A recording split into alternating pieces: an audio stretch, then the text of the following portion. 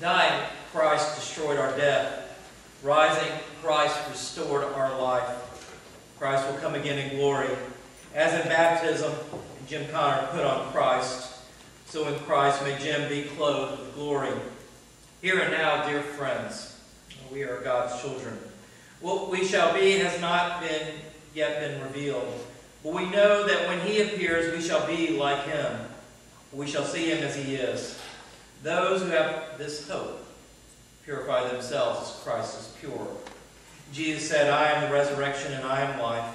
To those who believe in me, even though they die, yet shall they live. And whoever lives and believes in me shall never die. I am Alpha and Omega, the beginning and the end, the first and the last. I died, and behold, I am alive forevermore. And I hold the keys of hell and death. Because I live, you shall live also. Friends, we are gathered here to praise God and to witness to our faith as we celebrate the life of Jim Franklin Connor. We come together in grief, acknowledging our human loss. May God grant us grace that in pain we may find comfort, in sorrow, hope, in death, and resurrection. Let us pray. O God, who gave us birth, you are more ready to hear than we are to pray. You know our needs before we ask, and our ignorance in asking.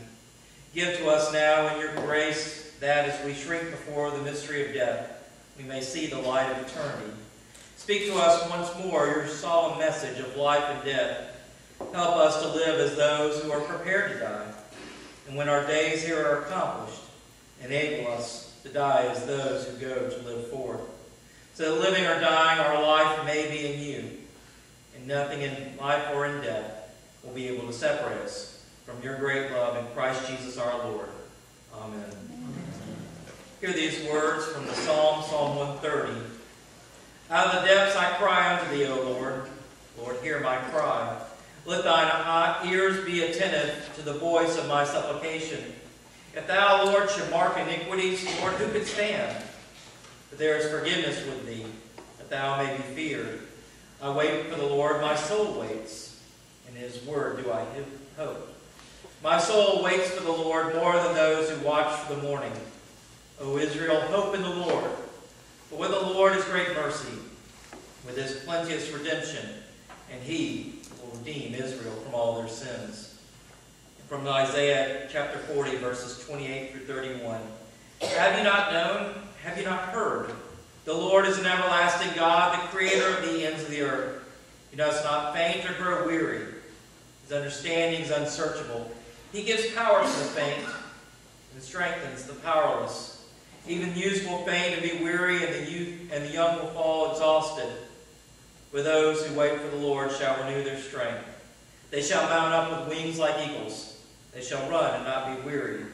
They shall walk and not faint. And from the New Testament, from 1 Corinthians chapter 15, hear these words. Now I would remind you, brothers and sisters, of the good news that I proclaimed to you, which you in turn received, and which you also stand, through which also you are being saved. Now if Christ is proclaimed as raised from the dead, how can some of you say there is no resurrection of the dead? For if the dead are not raised, then Christ has not been raised. If Christ has not been raised, your faith is futile, and you are still in your sins. Then those also who have died in Christ have perished. But in fact, Christ has been raised from the dead, the first fruits of those who have died. But someone will ask, how are the dead raised? With what kind of body do they come? Fool, what you sow does not come to life unless it dies. And as for what you sow, you do not sow the body that is to be, but as a bare seed, perhaps of wheat or some other grain. But God gives it a body as he has chosen. What is sown is perishable. What is raised is imperishable. It is sown in dishonor, it is raised in glory. It is sown in weakness, it is raised in power. It is sown a physical body, it is raised a spiritual body. If there is a physical body, there is also a spiritual body. When this perishable body puts on imperishability, and this mortal body puts on immortality, then the saying that is written will be fulfilled. Death has been swallowed up in victory. Where, O death, is your victory? Where, O death, is your sting? But thanks be to God, who gives us the victory through our Lord Jesus Christ. This is the word of God for us, the people of God. Thanks be to God.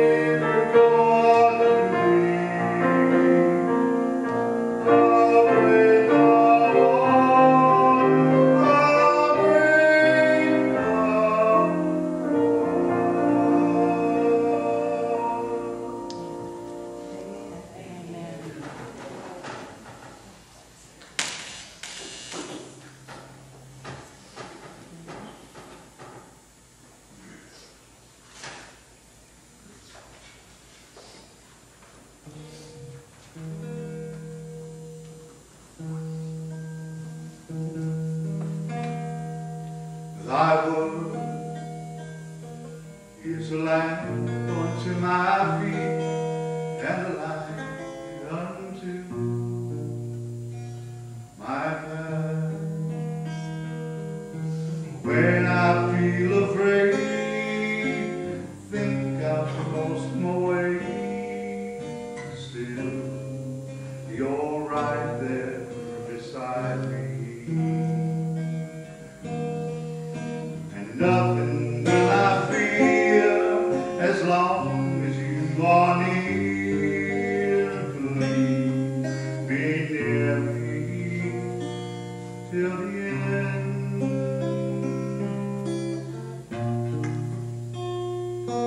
Thy word is a lamp unto my feet and a light unto my path. I will not forget your love for me, and yet my heart forever is wandering. And Jesus, be my guide and hold me by your side, and I will love you till the end.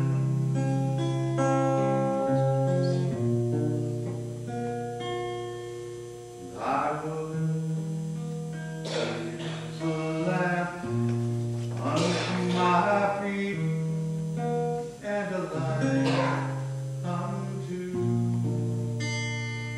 my path.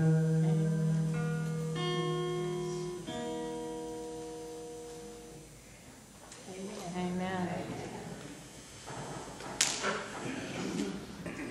Beautiful. Thank you. There are very few places on earth that I would not rather be than right here this morning. We're here to celebrate, but how many people feel like they want to celebrate? I really don't want to celebrate much until I start thinking about Jim Connor. Oh, the memories I have. I remember the first time we met, right over there in that driveway, almost 19 years ago. A little over 19 years ago.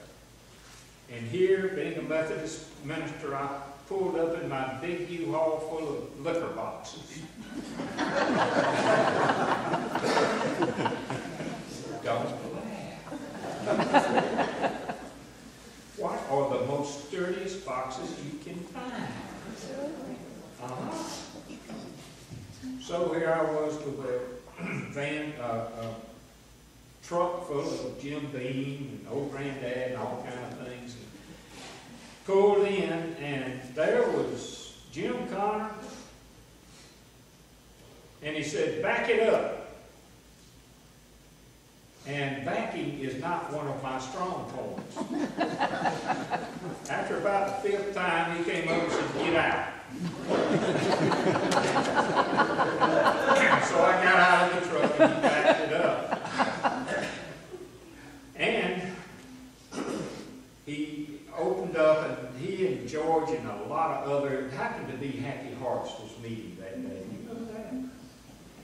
So we was going to have lunch, and as soon as we could get the truck unloaded, and I heard Jim kind of softly say to George, "I hope he can preach better than he can drive."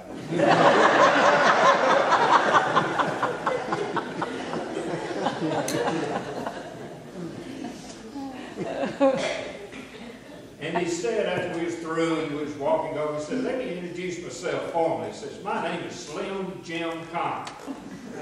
I looked at him and I said, I see the Jim part, but what happened to the Slim? And I was thinking either he got that nickname a long time ago or he liked that long meat stick. I didn't know which one. But he became one of my dearest, dearest friends. There has only been one Jim Connor, and it is a high privilege to call him friend. Oh, the times we had together. splitting wood. I'll never forget how we got into that business. It was after a barbecue, and we was going to make some money. And they said, well, we'll sell what wood is left over. Said, we sold some, and then people started calling wanting it. Well, Jim wasn't going to let an opportunity by to help Methodist men. So we got into the wood splitting business. And we were going to go down, and a tree had fallen, and we were going to cut it. And for some reason, Sandra, my wife, and Martha, Sue, and Gwen were there. And Jim and George and I started to leave, and I said, well, the Three Musketeers ride again. And I won't say which lady said it. Said it looks more like the Three Stooges.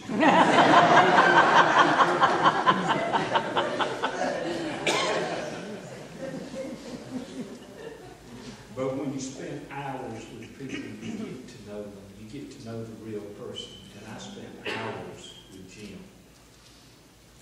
And I know I was his friend because I'm going to let out a little secret, Hank.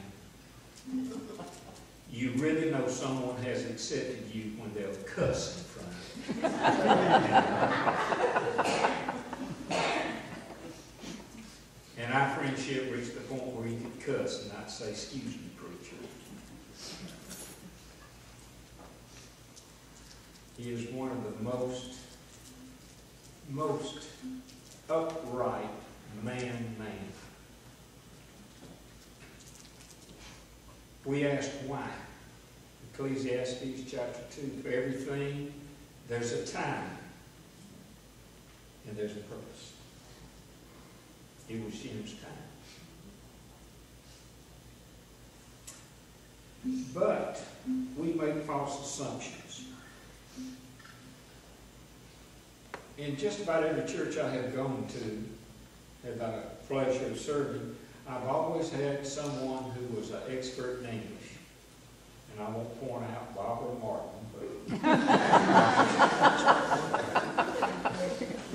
and she is not the one who did this.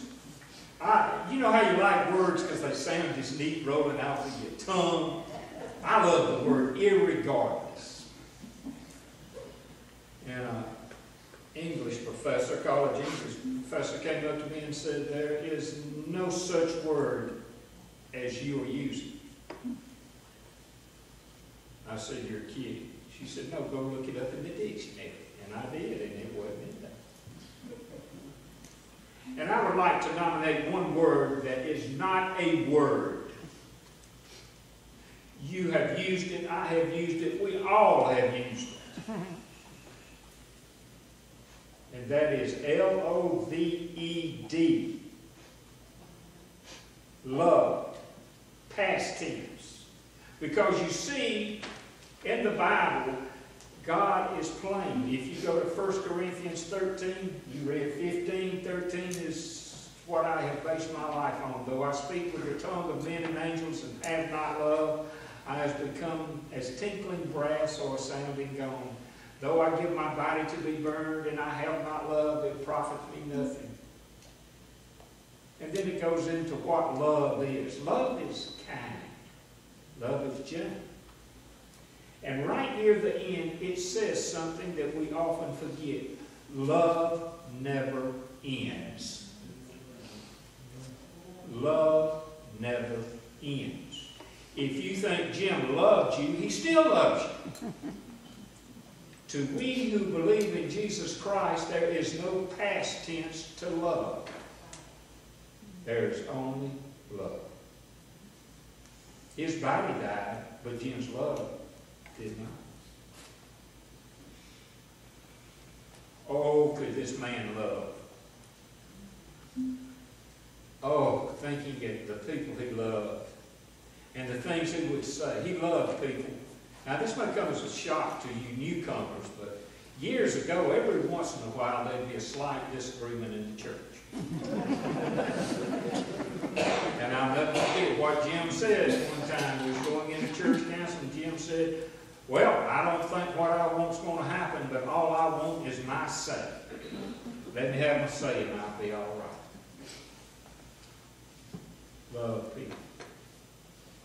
And I'll never forget, I was sitting back there in the office, phone rang and it was Jim. He said, Wayne, said, I got me a dog. I want you to come see my dog. And so I said, okay, I'll be up there in a little while. And I went, and while I was going, I was wondering, is it a German Shepherd or Doberman? What kind of dog would Jim Connor have? And I walked in, and Jim said, meet Cinnamon. I don't think Cinnamon ever weighed 3 pounds at any time. But did he love that dog? But he loves people more. He was not afraid to say he loved you. The last time I talked with Jim was right outside this door a few months ago. He hugged me and said, brother, I love you. We need to learn that, to tell people we love each other. We never know.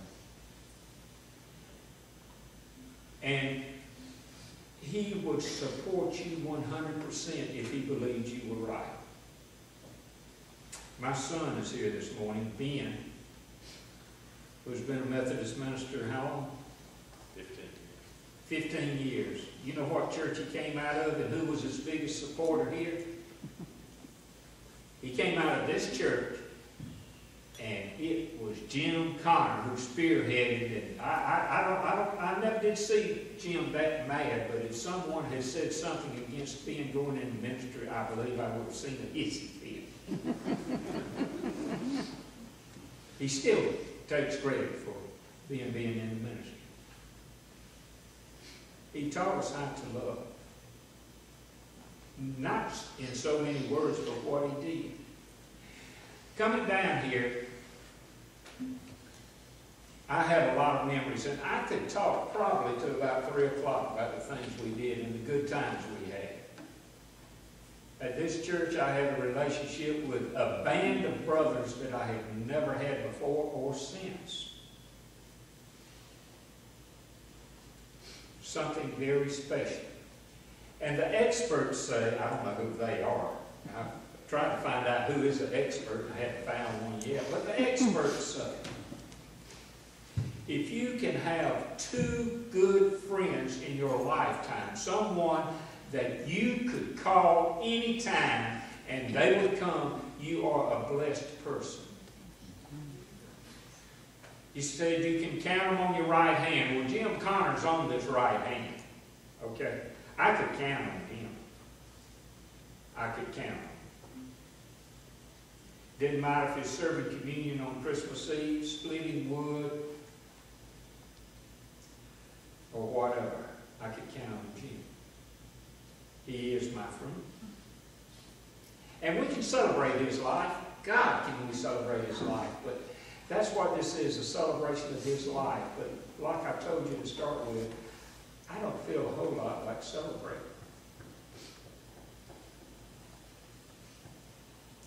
So many questions when someone dies. God said there's a time to be born, there's a time to die, and we just have to accept it. That's just the way it is. But questions. Sometimes we forget how important the resurrection is. How wonderful it is. Like Hank read, if Christ be not risen from the dead, we're in trouble, friends. Do you think you've been in trouble before? If Jesus Christ is not risen from the dead, you're in more trouble than you can ever imagine. But he didn't.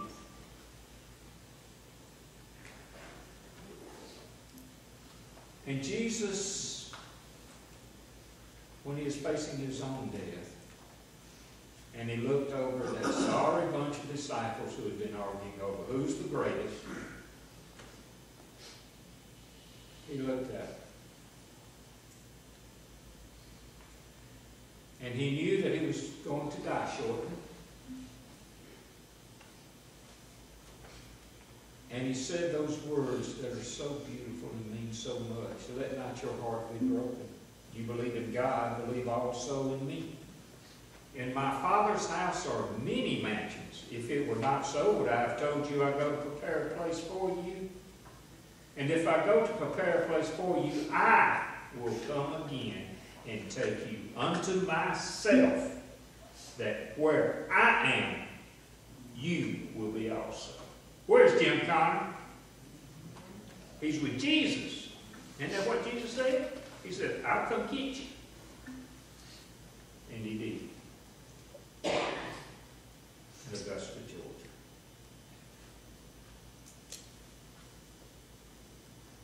Is Jim alive?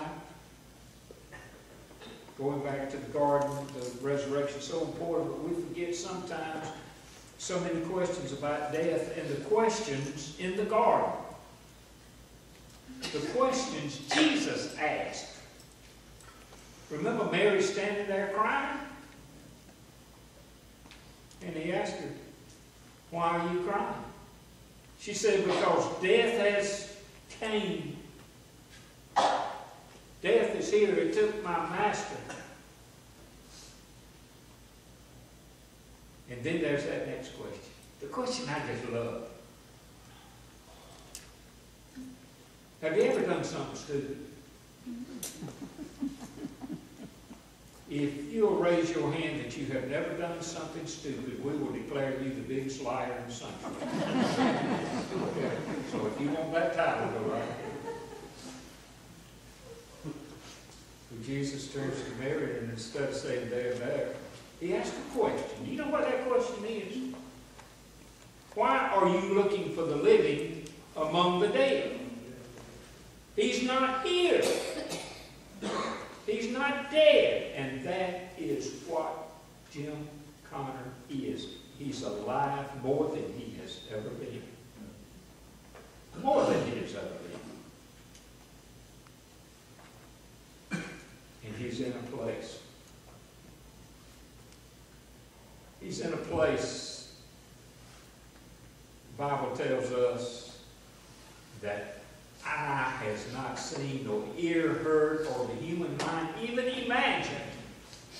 And you know, we have pretty good imaginations, do we not? I still imagine myself playing shortstop for the Yankees. I can do that by imagination. But God says there's something prepared for you, and it's beyond your wildest imagination. You know, there's a lot of wonderful things, are there not? I'm old enough to retire. Okay? I'm not young. And thinking back to my youth, there is no way in the world I could have even imagined what Ben talked me into buying. He talked me into buying an iPad.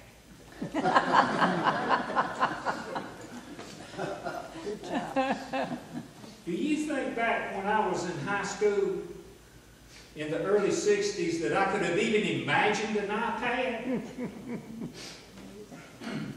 I can't see me with one now because that darn thing is... But get you one because of Siri. Okay, Siri is a very smart girl. Siri's smart. But I could not imagine it. But that's where Jim is. Something beyond our wildest imagination. So can I celebrate? You doggone right I can. I can't celebrate the hurt in my heart. I can't celebrate the tears. But I can celebrate where Jim Connor is this moment. This moment.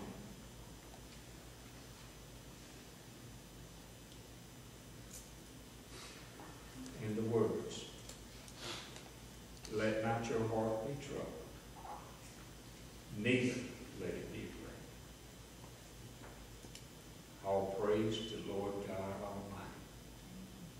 I've shared a few of my memories at this time. Is there anyone here who would like to share memories or something they would call about Jim?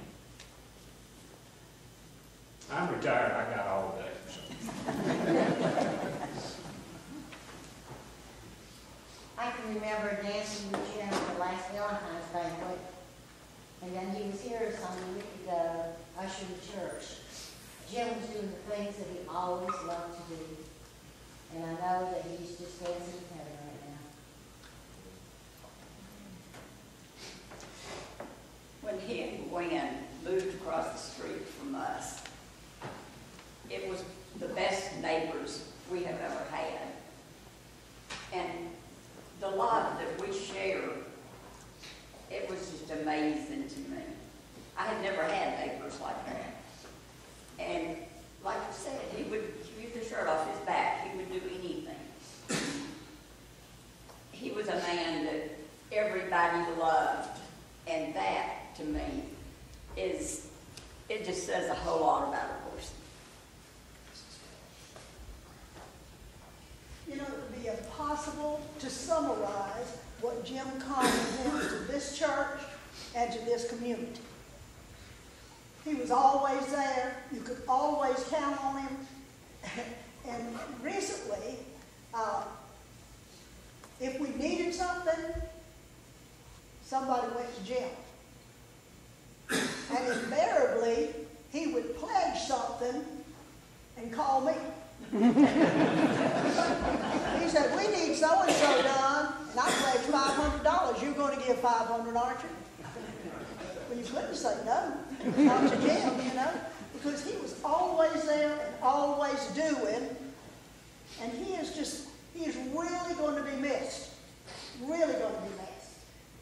He recently told me, he said, you know, he said, I've been blessed. He said, God blessed me with 2 wonderful women in my life. Mm-hmm. He realized that. He realized how blessed he was.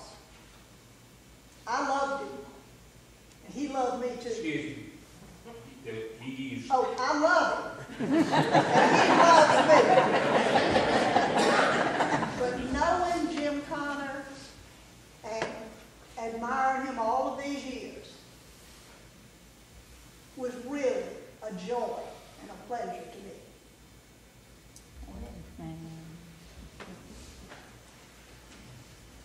Most of y'all know me, and I'm the great son-in-law. And old Mr. Jim didn't hold no punches with me.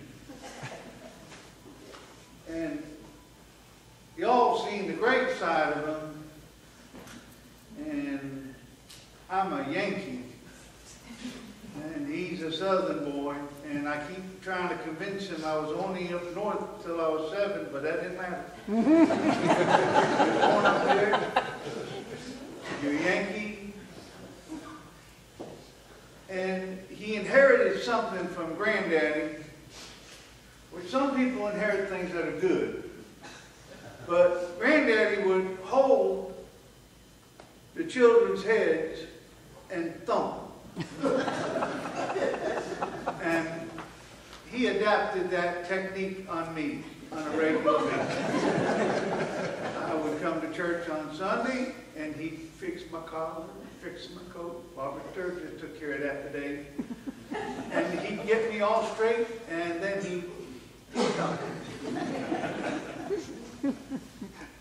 He definitely was there for me throughout my whole life that I got to spend with him. And as he got older, well, he didn't fix things too well. And I can't tell you how many times he drove old Granddaddy's pickup truck to the house with something broke in it, and he'd say, fix this thing, because I about lost my religion. Now, I never heard him cuss, but I heard him say he's going to lose his religion so many times lately, as he couldn't get something to work. If it was supposed to start, he expected it to start on the first pole. And if it didn't, it was broke. That's just the way it is with him. Loving that man was easy. You didn't have to try to love him. It just came natural. He helped the children, the Easter egg hunt, the Boy Scouts, He cooked hot dogs. The whole church knows all the things that he did. Just got through putting 2 new stoves in the men's and the church in there. Him and John Rickman carried the old ones off and got the new ones. He said to John, I guess we need to get new stoves and let's do it. And they just did it, you know. And they, together they're a team. He was a team with any member of this church that needed him. He loved to garden. He taught me to garden. I'm a Yankee, so I don't garden. And he taught me how to garden, and I think I grew a bigger tomato than him this year, and I don't think he liked that, but I had to show it to him. And I'm not a great fisherman. That man could catch fish at any stream, and the first time I caught a fish, I ran over to his house. Yvonne was there, was late at night, and he said, I said, I don't know how to clean it. He had to show me how to clean it, and then after we cleaned it, he thumped me.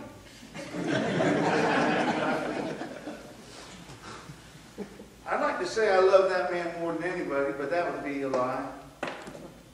But to tell you that I didn't or wouldn't have done anything that man ever asked me to do. I love that man so much. And I suspect that all the men at the men's group will take their round and make sure I keep getting smacked or thumped.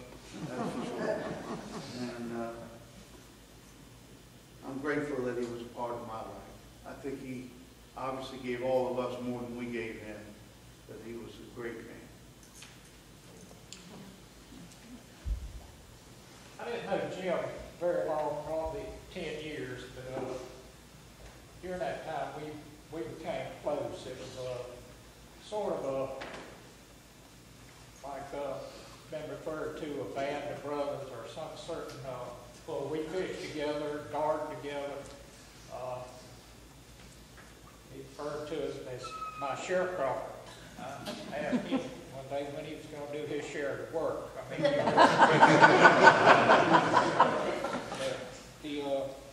Jim was the kind of person you'd call him and tell him you had some vegetables that come over and get so-and-so. He says, are they picked? Yeah, I got some picked. He said, well, I'll come one day when you don't have them picked. He says, if I can't pick them, somebody else grows them. I don't want them. He was just that type of person.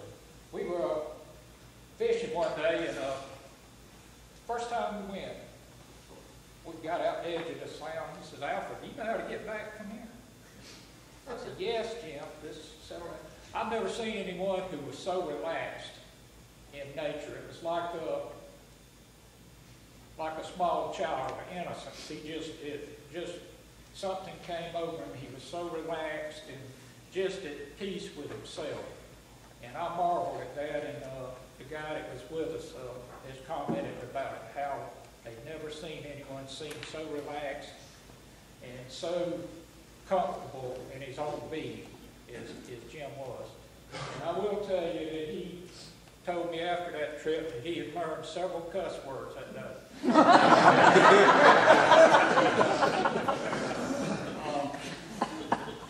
I want to ask y'all something before I sit down. I've always wanted to do this. Have you ever been to a funeral and heard anything bad said about anybody? Well, that's impossible today because Abraham Lincoln was talking to his cabinet in late the Civil War, and they were all trying to figure out what they wanted to have on the obituary or the tombstone. And he made a statement to them that no matter what they accumulated, no matter what fame, glory, prestige, wealth that came to them in their life, that the size of their funeral will be determined by the weather that day. Think about that. I think everybody that's seated right here today on this sunny morning would be here today for Jim Connor if it was storming outside. And what a testament, and I can only thank him for the ministry.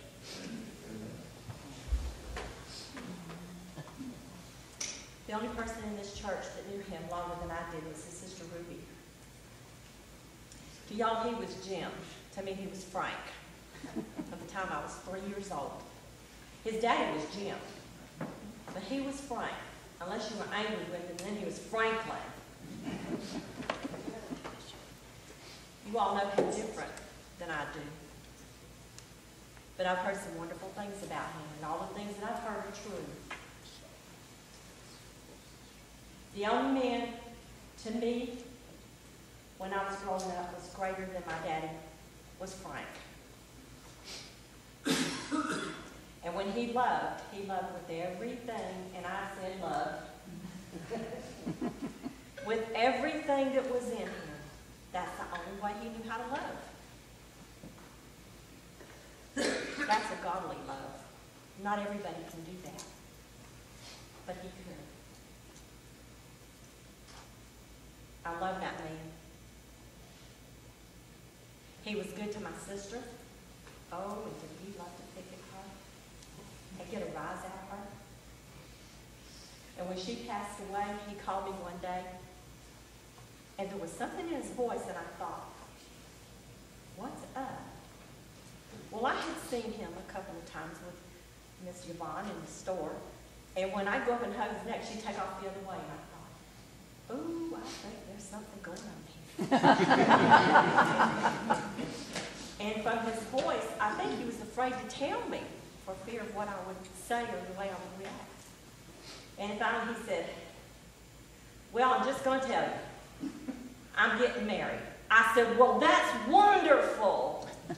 And it caught him off guard, and he didn't know what to say at first. And he said, you don't mind? And I said, I think that's wonderful. I said, when God made man, he said, he looked around and he saw everything had a mate but man, and he said, well, it's not good for man to be alone, and I think it's wonderful that you have found someone. So then he told me all about it. And I was so happy for him. And I was so happy for her. Because I knew that he was going to be just as good to her as he had been to my sister. And you can't help but to love somebody that loves that way. And he was and still is my hero. That's beautiful. When I first came to United Methodist Church and I started doing a Bible study over in the fellowship hall, Jim and Gwen were honestly those people that were going to be there every Tuesday night. Jim had a hunger, Jim and Gwen had a hunger for the Word like Claude and Mary Heppenstall, if you remember them. Those were those four that, and of course Jude, that I knew were going to be there because he loved the Lord and he wanted to be taught the Word of God. And so that's when I first met Jim. And then when I was allowed to minister here, Jim would always say, Brenda, you know, I really do like to hear you preach, but I don't want to hear you preach. I want to hear you pray. And so Jim made me promise every time that I ministered that I would pray at his funeral. So if y'all will bow your heads, I want to keep my word to Jim that, okay, Jim, I'll do that. Because that's what he loved. He loved me, like everyone says. He loves. There's no doubt when Jim was around you that not only did you know that you were in his presence, but you knew that the presence of God was also there. That he just emitted love. And that's what God is. God is love. Jim was love. So I think what the sister-in-law was saying, probably the best word to describe him was Frank. I mean, we've all called him Jim, but I think we should have been calling him Frank. Because that's the way it was. If he frankly loves you, he loves you. If he frankly doesn't care for you, you knew it. So you know what? I appreciate people being honest. So I want to be honest and I want to keep my word. So if y'all will allow me, Pastor, can I pray? Got it? Yvonne, can I pray? Yes. All right. Father, I thank you that you give me this opportunity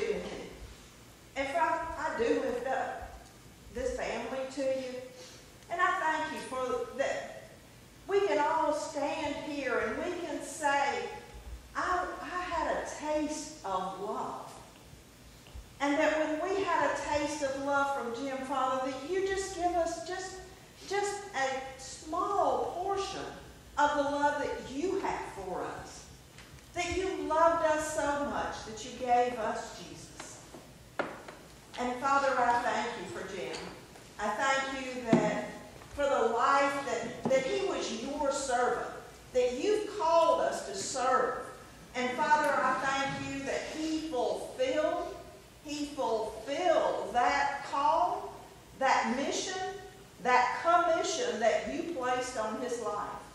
And Father, I thank you that as we look at Jim, as we look at Frank, we can do that as you've taught us as this example with Jim. And Father, I thank you.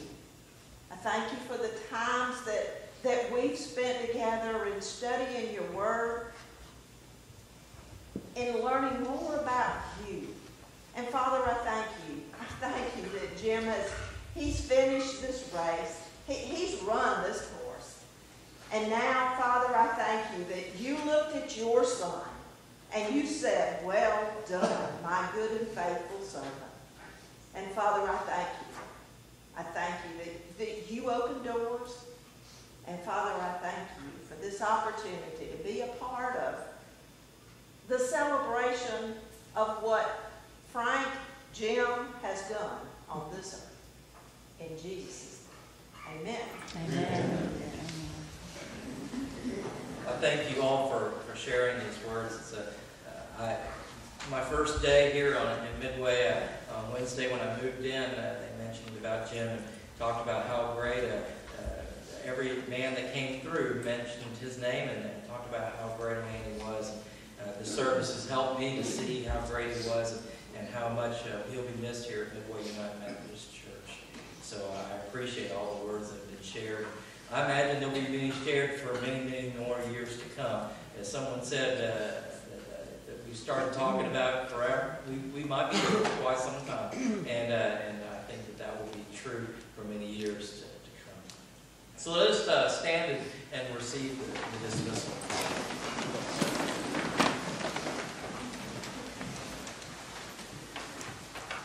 Now may the God of peace, who brought back from the dead our Lord Jesus, the great shepherd of the sheep, by the blood of the eternal covenant, make you complete in everything good, so that you may do his will, working among us that which is pleasing in his sight, through Jesus Christ, to whom be the glory forever and ever.